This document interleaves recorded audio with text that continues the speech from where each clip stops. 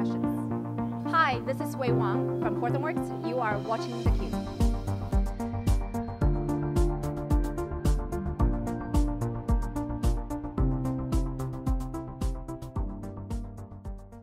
Hi, this is Chris Devaney from DataRobot. My name is Nenshad Bardoliwala. I'm the co-founder and chief product officer of Paxata. Hi, this is Wei Wang from Hortonworks. Hi, my name is Amit Walia. I'm the executive vice president and chief product officer at Informatica. Hi, my name is Ritika Gunnar. I'm the vice president of data and analytics at IBM. And you're watching theCUBE. You're watching theCUBE. You're watching theCUBE. You are watching theCUBE. You're watching theCUBE.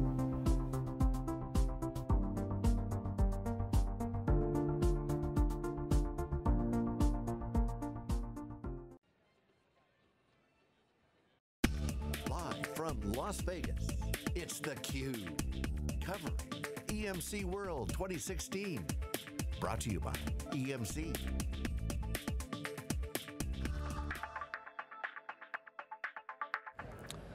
And welcome back inside theCUBE along with Stu Minman. I'm John Walls. We're here at the Sands Expo as EMC World 2016 continues, and our CUBE coverage continues with that as well here on this Tuesday. We're now joined by Yanbing Li, who is the SVP and GM of Storage and Availability Business Unit at VMware. And Yanbing, thanks for being with us. First timer on theCUBE and one of Business Insider's top most powerful women in engineering in the world. High praise. So tell us a little bit, because it is first time, a little bit about your career path, if you will, just to share with our viewers a little bit of your history and how you've wound up at VMware. Love to do that. I've always watched your program, so really excited to be here for the first time. I have been with VMware for 8 years, 8.5 actually, so done lots of different things. And the interesting part of my involvement with VMware is I started in a company's headquarters in Palo Alto, but I had the opportunity to move to China and really started our China operation for R&D, a big part of that, and came back 2.5 years ago, and I have been part of the storage BU since then, and it's all about storage for me now. And the fact that you're storage and availability, you're wearing a couple of different hats there, yes. and I assume, do you split your time down the middle, or how do you balance that? Because they're very distinctive offerings. Right, storage and availability, they do go hand in hand. If I look at our portfolio in the business unit, we have one area that's all about vSphere storage, making the best storage stack for vSphere. And that has been there for, since the very beginning of vSphere. And the other element is virtual SAN. This is our entry into everything about hyperconverged infrastructure and how to enable that exciting new growth segment. And then there is a portfolio that's around availability. We have product like Site Recovery Manager, which has been very successfully adopted. But increasingly, we're also pivoting a lot of our availability portfolio to provide capability for virtual SAN. So, I wonder if you could take us back a little bit, because VMware's always had some of the storage functionality. HA, DRS, SRM, all those wonderful things, and we've tracked at Wikibon for years how VMware and the storage industry go together. Right. But we actually said when we did our first research on what we call server SAN, which is kind of the hyperconverged space, we said, and the most important thing is VMware really becomes a storage player. Not just some of the supports and part of the ecosystem, but you're a storage player, and you're making good moves in that space. So can you talk a little bit about that pivot and how that you've been through all that? So, Stu, we love your Wikibon research. Thank you. I used your beautiful chart of We've got to have her back more often, Stu. This is fantastic. How your, the movement around traditional storage and the rise of server SAN for both, hyperscale use case or the enterprise use case. I think that's really the fundamental assumption that we've made in pivoting our business. Certainly, with I think even though we talk about software defined, a lot of the software defined is really fueled by hardware innovation. With Flash becoming, so high in capacity, so affordable in terms of economics, faster interconnect that connected to the server. So now there is a, suddenly a disruption that's happening in the storage space where you just put flash storage next to your server and you have really capable a solution for storage. And so I really think that's a foundation for the rise of the server SAN based architecture. And when it's about server, who is a good player, well positioned to tap into that? Certainly that's, VMware, given our success in virtualizing server, we feel this is a great adjacency we can get into, and certainly with our product, Virtual SAN, on the market for 2 years and gaining amazing customer traction, that's really a validation of how well VMware is positioned being part of that pivot. Okay, so bring us up to speed then. So, VSan, when it came out, we said very important, really interesting. We called it the rising tide that was going to get everybody talking about hyperconverged.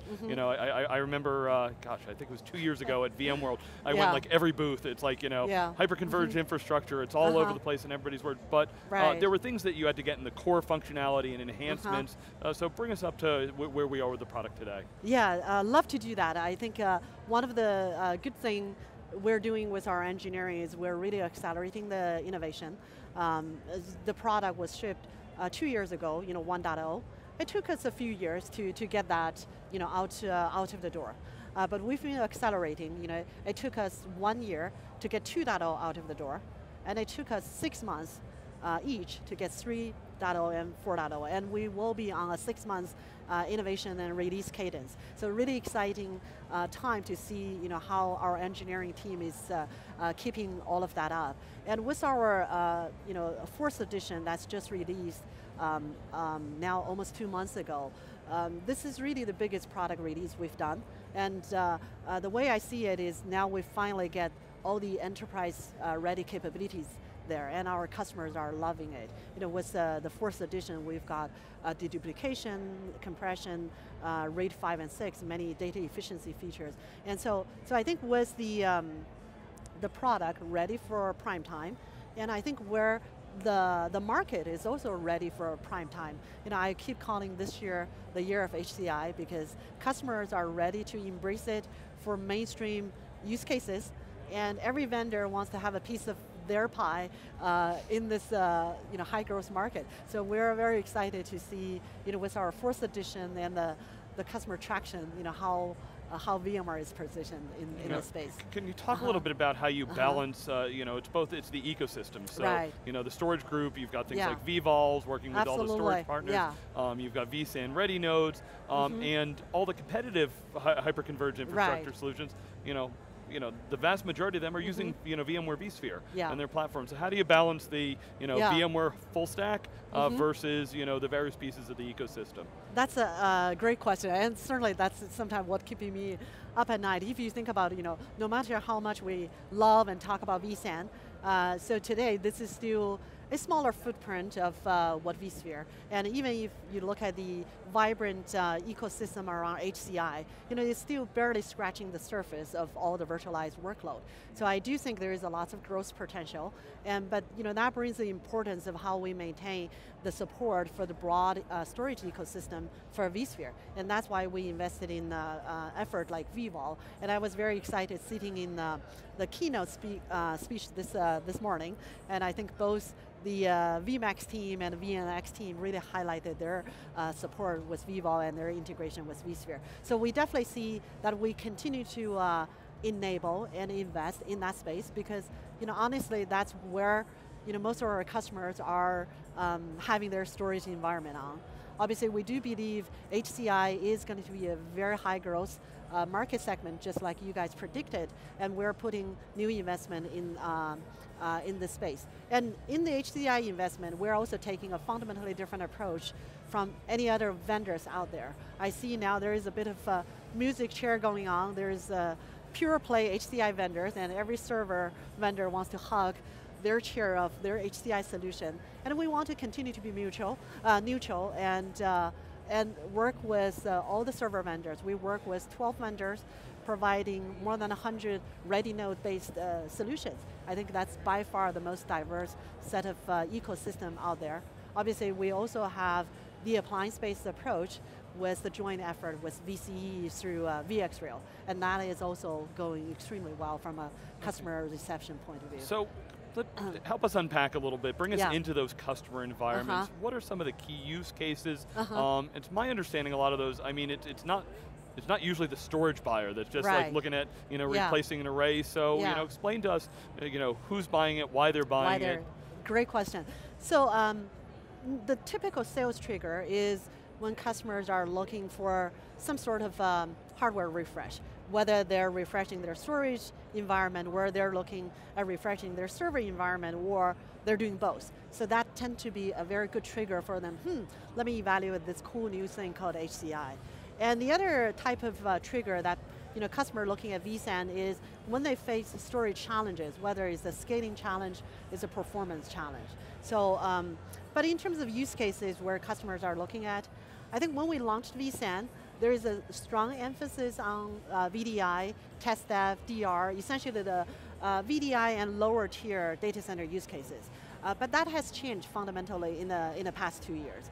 Actually today, the most frequently requested use case for VSan is business critical use case in the data center. So it's lots of your OLTP type of workload, there's the Microsoft SharePoint, Exchange, etc., and SAP and Oracle Rack. So we're very excited to see that move to really the customer believing in the value of hyperconverged and using that to a vast majority of data center workload. So this is why I'm calling it's really starting to go in mainstream because it's gone from just a niche set of use cases now going fairly broad. Yeah, that's tremendous progress really fast. I mean, we were talking to John Gilmartin about, from the early days of virtualization, what applications can I virtualize? Right. Do you see customers, I mean, are they, there's the old term, sweep the floor, when I do my refresh, is VSan my infrastructure for the entire data center?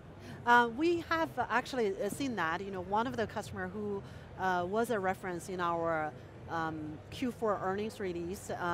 So this is a large US retailer. They started VSan with $1 million of software license of VSan alone in 2014, and that's quite a lot of licenses. And they essentially deployed that in all of their retail location and claiming they're saving roughly $5,000 per cost per store.